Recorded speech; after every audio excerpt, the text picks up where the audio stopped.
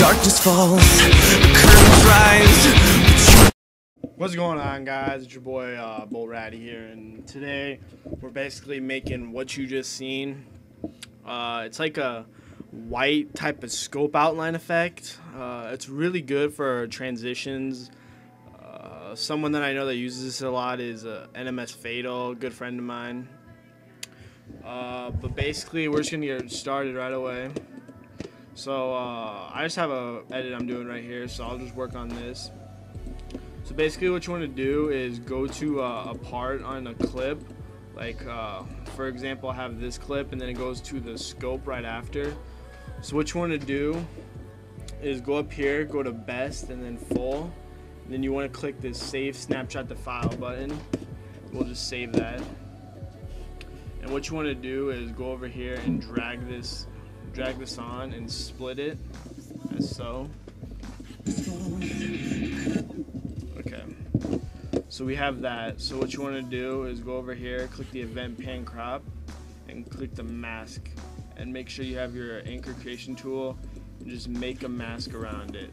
But if you want some masking help, go to my previous video called masking transitions.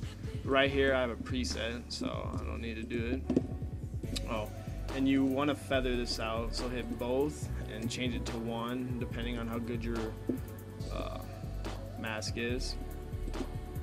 So then right here I have a preset already set, but to make this, what you want to do is go to media generators, solid color black, then you want to go in here and drag another one on, and then so you have these overlay black solids. So what you want to do is go over to transitions, iris, center out circle. What you want to do is go over here and change the border to about 0.01 and change the color to white. So then you should get this circle in here.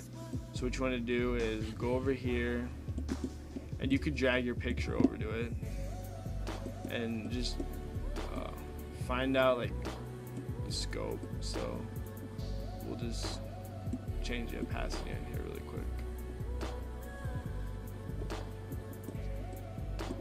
You just want to find where your mask ends. So we'll just go back a few frames by hitting left on our keyboard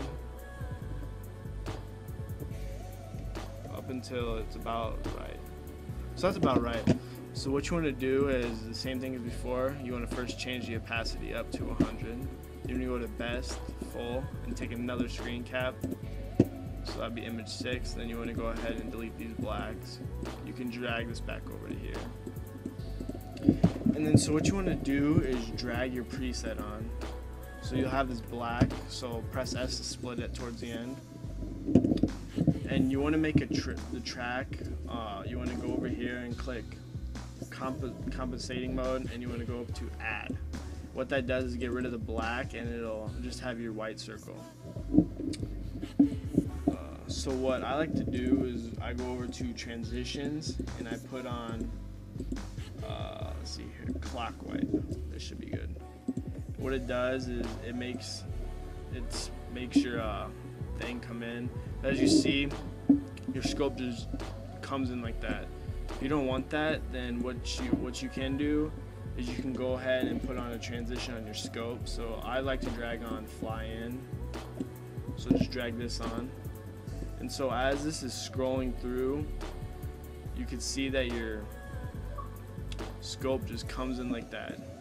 And it's a really nice effect to use for easy transitions. I mean, this is the first edit I'm using it on, so it looks pretty decent. I mean, just flow through the different transitions. You can use different transitions on your clock wipe. I mean, your circle, your white circle, and your scope. But this is what I like to use most. But in my next edits, I'll probably mix it up a little bit. Also, I believe I said before, I like to use the selectively pre-render option, which pre-renders part of the video, so I don't have to go out and render the full video out or just that part and watch it. I like to use this because I can view it and my computer isn't that fast.